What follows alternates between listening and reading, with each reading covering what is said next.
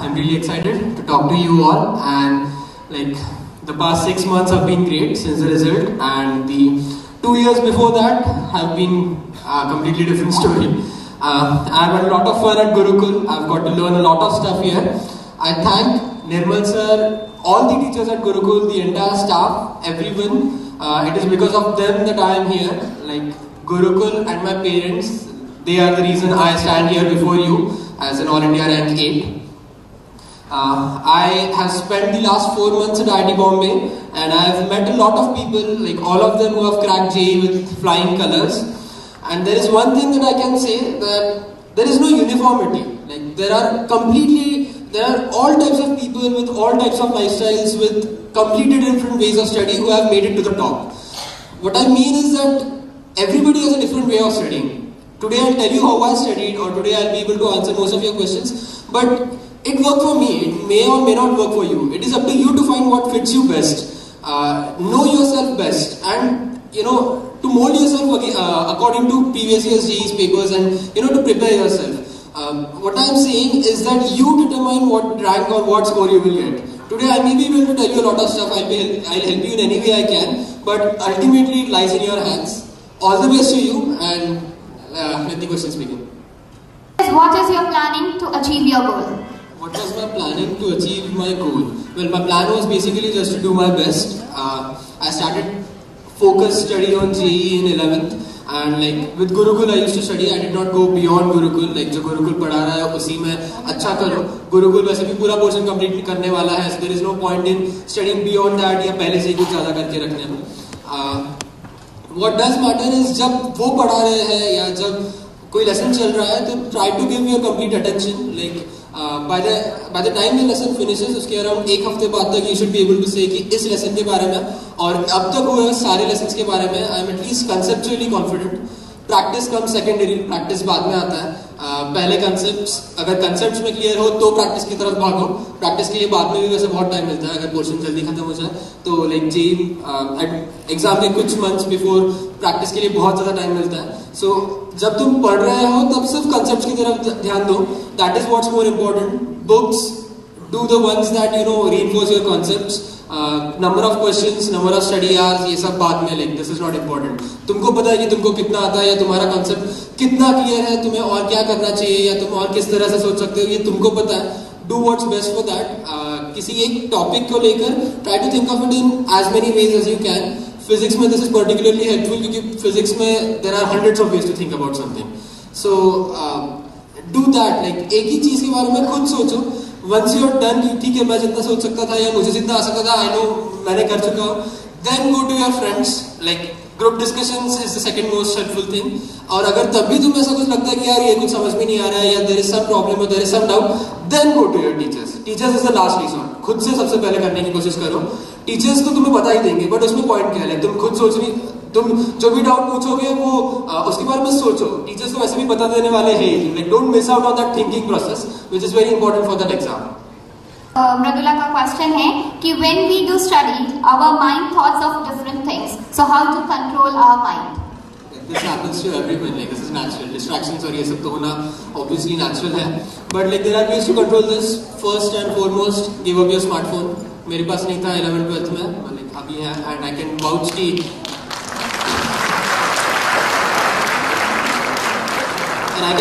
कि smartphone is a use distraction. और like तुमको ब्रेक लेने के लिए टीवी देखना, मूवीज देखना, गेम्स खेलना is fine, but only for the break time. उसके अलावा नहीं. And distractions are normal, everyone has that. पढ़ते वक्त कुछ और सोचोगे, obviously everyone will do that, but what's important is to come back. तुम थोड़ी देर सोच लो, कोई नहीं, कोई फर्क नहीं पड़ता. Just keep coming back. उसी में सोचते रहो या उसी में बहुत ज्यादा टाइम वेस्ट करते रहो या दोस्तों के साथ बहुत ज्यादा टाइम वेस्ट करते रहो is pointless. Even the time pass that you do with your friends, ऐसा ट्राई करो कि जो तुम्हारे दोस्त हैं वो भी सेम चीज कर रहे हैं. लाइक वो भी किसी एग्जाम के लिए प्रिपेयर कर रहे हैं या वो भी ऐसे ही किसी चीज के लिए वर्क कर रहे हैं. So that even the kind of time pass you have will be controlled. And like emphasise on group discussions. दोस्तों के साथ डिस्कस करने में बहुत ज्यादा फायदा होता है. योर टाइम पास टाइम है, तुम्हारा जो रिफ्रेशमेंट टाइम है, जो तुम अदरवाइज वेस्ट करते थे, that will also get used and like it refreshes your mind. And ऐसा मत करो कि लाइक बहुत देर तक पढ़ते रहे हो, 10 hours and 15 hours वगैरह, ऐसा कोई नहीं कर सकता है. Study for as long as you can, 2 hours 3 hours, फिर ब्रेक लो, रिफ्रेश हो जाओ, and once you refresh then go back to study. बहुत देर के लिए ब्रेक नहीं लेना. लाइक एक मूवी देखते बैठे एक दिन के लिए नहीं, don't do that. Like take small breaks, watch a movie over a week may be, but take small refreshing breaks. और जब तुमको लगता है कि ठीक है अब मुझे I can go back to study now, पूरे दिमाग के साथ, पूरे अटेंशन के साथ, then go back. And don't try to prolong your sessions. मतलब 6 घंटे 7 घंटे कंटिन्यूअसली पढ़ गए एंड उसमें कुछ दिमाग में ही नहीं गया, is pointless. Don't do that. Okay, Onkar. So we'll go with the next question. And next question है कार्तिक दिगुले का, and he wants to ask, many times we score poor marks in exam. Later on we practice for the next exam, but still we have a fear because we have already scored less in previous exam. So how we can remove fear from our mind? I'd say कि जब तक question खत्म होता है, until you are done with the syllabus and comfortable with the concepts, completely neglect marks and ranks because वो बाद में आता है. जो भी एग्जाम दे रहे हो उसको सीरियसली दो. अभी एग्जाम हॉल में बैठे हो तो अभी जितना दे सकते हो जितना कर सकते हो पक्का करो, but don't study for an exam, don't practice for an exam. इसलिए प्रैक्टिस करो कि तुम्हें वो आए, इसलिए प्रैक्टिस करो कि तुम्हें वो कॉन्सेप्ट समझ में आए. और लाइक बिकॉज यू नो कि तुम्हें वो your understanding is important. Like उसके लिए पढ़ो, नॉट बिकॉज कि तुमको किसी कोई एक्स्ट्रा सवाल पूछ लेगा तो उसके मार्क्स आ जाएंगे, इसलिए नहीं. वो सब बाद में.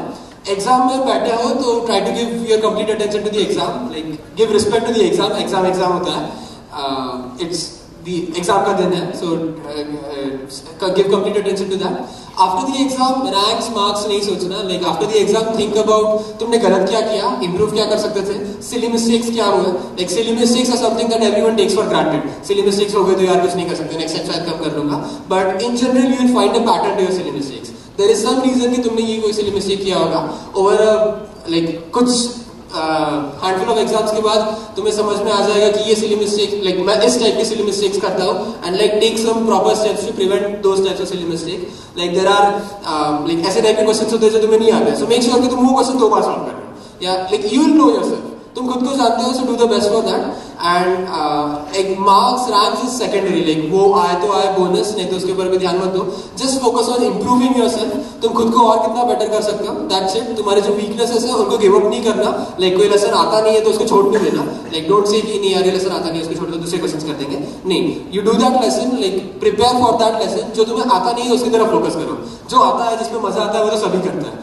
जो आता नहीं है, जिसमें वीकनेस है या जिसके बारे में तुम्हें कॉन्फिडेंस नहीं है, उसके ऊपर फोकस करो, उसके ऊपर ज्यादा मेहनत करो.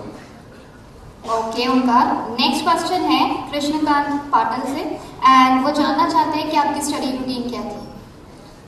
Study routine was I used to wake up at say 6-7 something and पढ़ने बैठता था 9 बजे, एंड लाइक जब तक मूड होता था तब तक पढ़ता था. That was like until 11 and 12. फिर ब्रेक लेता था, खाना खाता था, थोड़ा बहुत खाते वक्त टीवी देख लेता था, some sort of wasting time, killing time, पर थोड़ा सा, ज़्यादा नहीं. Then I used to sit back to study 2 o'clock maybe, and फिर वापस शाम तक जितना पढ़ सकता था पढ़ लेता था. शाम को I used to go for a walk, or maybe 5 o'clock 6 o'clock कोई वॉक पे जाता था, वापस मूवी देखता था, या like some sort of time pass, and then वापस पढ़ने बैठता था. Basically study as much as you can. इसलिए मत पढ़ो कि यार अभी आज 6 घंटे पढ़ना है इसलिए पढ़ रहे हो. Don't do that. जब तक तुम्हारा दिमाग चल रहा है, जब तक एफिशिएंसी मेंटेन हो रही है, तब तक पढ़ो. रिफ्रेश भी ऐसा हो कि until just you get back to your normal. मतलब एक मूवी देख लिया, not that types. And like routine and study hours and number of books and number of questions is not important. तुमको पता है तुमको कितना आता है, ये लेसन में तुम्हें क्या आता है, क्या तुम्हारा खराब हो रहा है, ये तुम्हारी गलतियाँ किस टाइप की होती है. You know that, no one else will, not a book, nothing. तुम like so don't rely on number of questions, number of study hours. Study hours तो वैरी करेंगे. अभी कोई खराब टॉपिक चल रहा है तो उसके लिए ज्यादा पढ़ लो, कोई इजी टॉपिक चल रहा है तो कम पढ़ लो. That doesn't matter. But like just make sure कि तुम्हें जो भी पढ़ा है उसको conceptually पक्का आ रहा है, and अब तक जो भी पढ़ा है वो भूलना नहीं.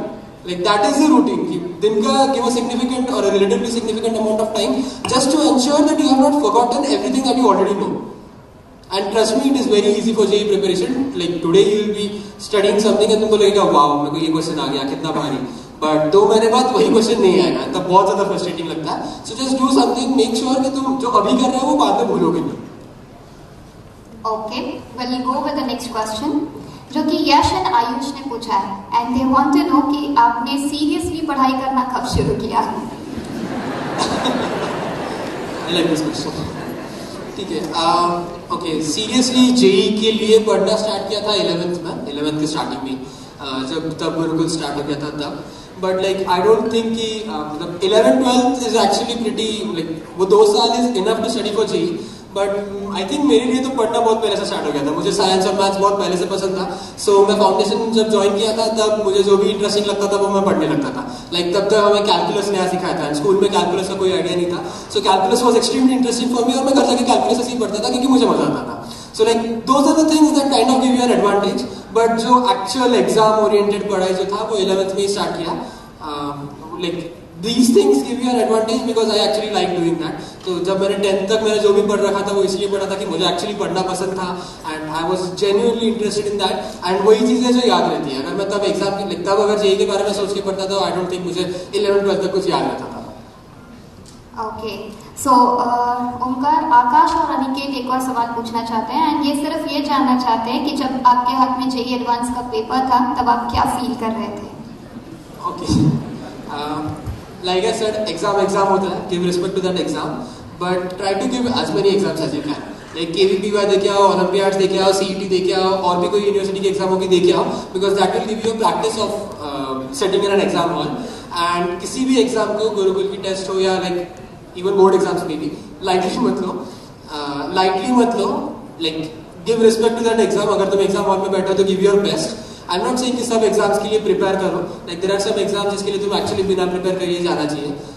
So like don't give a significant amount of your time for Olympiads and KVP or maybe something else. अगर तुम्हारा गोल जेईई है तो पढ़ते वक्त जेईई के लिए ही पढ़ो. But एग्जाम सब देखे आओ because that will give you a habit of giving an exam. And like exams ऐसे दो कि जैसे गुरुकुल की क्लासेस थे. ऑल एग्जाम्स को गुरुकुल के क्लासेस पे लेवल पे लाओ एंड गुरुकुल की क्लासेस भी उसी like उतना ही सीरियसली दो. ट्राई टू सोच लो कि तुम क्या गलत कर रहे हो या एग्जाम में क्या गड़बड़ होती है, तुम्हारा टाइम मैनेजमेंट क्या होता है. Like until 11th and 12th experiment with your exams. किसी दिन ऑर्डर चेंज करके देखो, किसी दिन सिर्फ हार्ड क्वेश्चंस करके देखो, किसी दिन like do as much experimenting as you can. Like कुछ लोग होते हैं कि नहीं मैं केमिस्ट्री से स्टार्ट करूंगा, फिजिक्स से स्टार्ट करूंगा, समथिंग लाइक दैट. या कुछ लोगों का ईगो होता है कि नहीं मुझे फिजिक्स का हर क्वेश्चन करना ही है. Don't do that. एग्जाम होता है, give respect to that exam. ठीक है. And once you are done with experimenting like I suppose 11th and तक ये सब देख लो कि तुम्हें किस तरह से एग्जाम को अप्रोच करना है या किस टाइप के क्वेश्चंस पहले सॉल्व करने हैं या कौन सा सब्जेक्ट का करना है. And by the end of that once you are comfortable कि हाँ मुझे पता है अभी ये मुझे करना है, तो don't change with that pattern. Exam के लिए कंफर्टेबल हो जाओ. And once you have done all of this like तुम पोर्शन खत्म होने के बाद बहुत सारे एग्जाम दो लोग. Like Gurukul itself will conduct a lot of exams. There will be Olympiads and KVPY and everything else. So once you are through that like you become used to exams. तो ज्यादा नहीं लगता. And that is important. Like exam को respect दो but that's it. Like exam में बैठे हो तो उसका सारे क्वेश्चन सॉल्व करना है बट दैट्स इट. अगर खराब हो गया तो नो वरीज, खराब हो गया जाने दो, कोई नहीं होता. नेक्स्ट एग्जाम और अच्छा कर लेंगे. Same goes with JEE advance. Like Gurukul के टेस्ट जैसा ही जेईई एडवांस देख आओ. इनफैक्ट गुरुकुल के टेस्ट जेईई एडवांस जैसे दिया करो. So that is a lot of stress relief and like that is what happened to me with JEE Advance. Gurukul का test ही लग रहा था. like ज़्यादा ये नहीं था. इट वॉज जस्ट कि नहीं अभी एग्जाम में बस सिली मिस्टेक्स नहीं करना है ऐसा सब. But do the same for Gurukul exams में भी यही करो. जो तुम सोचते हो ना कि यार ये सिली मिस्टेक शायद जेईई एडवांस में नहीं होगी या जेईई एडवांस में ज़्यादा ध्यान देके करूंगा, तो अभी से करना लगो. जो गुरुकुल की टेस्ट है ना उसी में वही करने लगो जो तुम जेईई एडवांस की टेस्ट में करने वाले हो. And that is pretty much like that will make you habitual to giving an exam and that is very important. Like exam में टेंशन मत लो. एग्जाम जैसे सॉल्व करना है ऐसे करके आना. That's it. Okay Omkar, I hope सभी स्टूडेंट्स इस बात को सुन रहे होंगे. और मैं आप लोग को एक बात बताना चाहूंगी कि जब ओमकार जेईई एडवांस के लिए प्रिपेयर कर रहा था, जब भी हम पेपर प्रिंट के लिए डालते थे या पेपर सेटिंग होती थी, हम एक चीज श्योर रहते थे कि बाकी स्टूडेंट्स आए या ना आए, ओमकार टाइम पे आएगा पेपर देने के लिए. And that was a sincerity जो कि उसे ऑल इंडिया रैंक 8 अचीव करने के लिए लेके गई. एग्जाम हो गया, इसको रिस्पेक्ट करो. So now we'll take last 2 questions Omkar. So एक क्वेश्चन है जो कि फाउंडेशन के स्टूडेंट का है. He is Afaf Pathan, Holi cross English high school से है ये student. And he wants to know कि फाउंडेशन की स्टडीज और स्कूल की स्टडीज को साथ में कैसे मैनेज किया जाए. फाउंडेशन की स्टडीज क्या होती है? जो पसंद है वो पढ़ो यार. लाइक फाउंडेशन में फाउंडेशन में क्यों तुम इतना स्ट्रेस दे रहे हो? स्कूल में like do well in your school studies and in your school life and extracurriculars and everything. But foundation में तुम्हें जो पसंद आता है वो घर में जाके पढ़ो. And I assure you there will be at least a few topics you'll find interesting in foundation. क्योंकि जो भी foundation में पढ़ाते हैं वो स्कूल में आसपास भी नहीं पढ़ाते. Like foundation is entirely different and school का syllabus in general बहुत different होता है. तो उसमें तुम्हें जो पसंद आता है वो तुम्हें जब टाइम मिलता है तब पढ़ लो. And there are वेबसाइट्स ऐसे बुक्स होती है जिसमें एग्जाम ओरिएंटेड नहीं होती है, सिर्फ तुम्हें पढ़ाने के लिए होती है. लाइक आई यूज्ड टू, मुझे तो कैलकुलस बहुत अच्छा लगता था. नया नया लगता था, स्कूल में तो कभी पढ़ा नहीं था. एंड फाउंडेशन में आके कैलकुलस पढ़ा रहे तो बहुत अच्छा लगता था. सो I used to read about it on Khan academy. या there are some really good books जो मतलब सिर्फ कंसेप्चुअली अच्छे हैं. मैथमेटिकल सर्कल्स नाम की एक बुक है. So like these type of books, ये चीजें करो जिसमें तुमको प्रेशर नहीं आता है, जो तुम एग्जाम के लिए नहीं कर रहे हो. इसलिए करो कि तुम्हें पसंद है, तुम्हें मजा आएगा. And trust me, like these books and these websites तुम्हें मजा आएगा. Gift from Gurukul team and Professor Neville Biswal for you. Thank you. That's not small.